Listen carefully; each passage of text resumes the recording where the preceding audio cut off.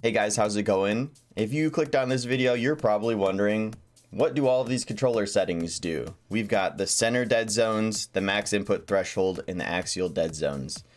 And also we have our acceleration. Not many people know exactly what all of these mean, so I'm gonna kind of break them down in this video. So what I want you to do is go into a training mode in Academy here, and then go into your settings or your training options.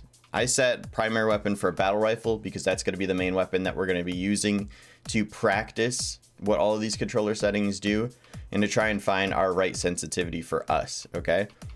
So I put 0 friendly bots, 4 enemy bots, and I put them with play fighting on so that way they jump around and still move, and infinite ammo. And I made sure to put them on Spartan so they're the hardest, like their movement is the best, so that way we could practice the most, okay?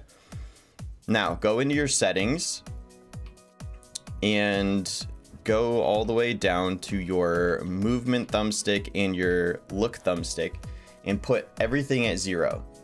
Okay, if you want to take a picture of your settings, what they're currently at, because you kind of feel comfortable with what you've got, then go ahead and do that. But go in here and change your movement and your look thumbstick, put everything at 0, okay?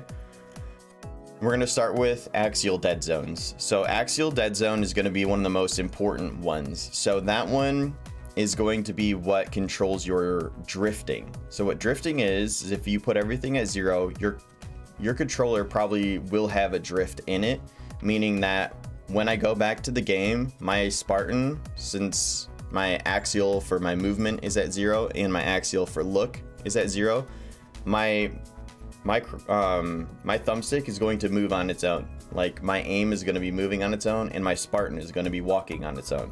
So I'm going to go back. See, I'm walking backwards and my aim is slowly drifting upward. Okay, so that gets solved with your axial. So go into your settings and go to your axial dead zone and just bump that up slightly. I would bump it up. I mean, mine is good at 3. So if I put both of those at 3, I get 0 drift in movement and I get 0 drift in my look, right? So I'm no longer drifting anywhere. So that's where I want to be for axial. Yours might be different, so you want to go in there and you want to test it out. So bump it up to like 2. If you're not drifting on either of those, then it's perfect, okay? Next thing we're going to talk about is the max input threshold. So the max input threshold is pretty much the time it takes to get to your look acceleration. So if your look acceleration is, let's say it's 5, right? Your max input threshold for your looking, right? So if I look around, you see how like fast that is? That's at 0. So that's the time it takes to get to my maximum acceleration. So you see how it starts to go, it starts off kind of slower and then it goes kind of quick. All right, now let's say I put this max input threshold at 15. So 15 means it's going to hit my acceleration faster, so that way it's going to spin faster.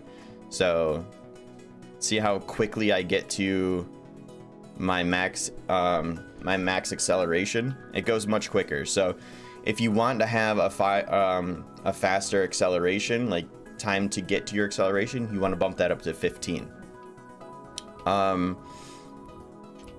So with movement, we're gonna go back and we're gonna look at movement. So movement we want to have on 15. The reason why is because your thumbstick, right, when you're moving right and left, it is way more responsive with your max input threshold being on 15. So if you strafe quickly, it's going to pick that up faster and it's going to allow you to move back and forth much quicker with your movement. With the look thumbstick, I kind of like it at 0 just because I like it slowly getting to my acceleration. I don't like how quick it is when my max input threshold is maxed. So I personally keep my look thumbstick at 0, but my movement thumbstick at 15. Okay, and then center dead zone. Your center dead zone means where your thumbstick is going to register if you move it from center. So think about your thumbstick, right? if you want your thumbstick to register like immediately, even for like the smallest little movement, it will register that if you have your center dead zone on 0. If you put your center dead zone all the way up to 15, when you go to turn, or when you go to move like right and left, I have to push it pretty far away from center in order to get it to actually register. Whereas if I had it on 0, it registers pretty much immediately. So I personally like to have mine at 0. See, I'm barely pushing that thumbstick and it is moving to the left. I'm barely touching it. So I personally like that, so that way I can micro adjust and have tighter movements or tighter aiming, you know, so that way it's easier for me. So go in and adjust those settings first, find out what you feel comfortable with, and then from there go in and adjust your sensitivities. This is the part that I'm still working on myself because I haven't found something that I'm super comfortable with. Putting my look acceleration at 1 feels kind of funky. Putting it at 3 is kind of weird. Putting it at 5 is kind of weird. So I've got my actual thumbstick stuff set down here on the bottom where I want it to be for both looking and movement. And now I'm just kind of tweaking my actual sensitivity. So once you have those settings set, like that's all you need to have done for your look and your axial, you know, like your dead zones and stuff. Once you have those set, you're good to go. Then you just, it's sensitivity from there. You just figure out what you're comfortable with.